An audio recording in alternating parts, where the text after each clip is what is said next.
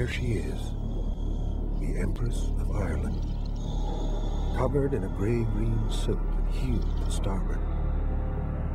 A steel hulk splaying through the darkness at 45 meters deep. She's an impressive wreck, 550 feet bow to stern and 14,000 tons. 800 went down on the Empress of Ireland. 800. This is the first-class galley. And this is the steam table where the evening's dinner was kept warm. The majority of the dead had drowned. One of the 800 who had gone down with the Empress.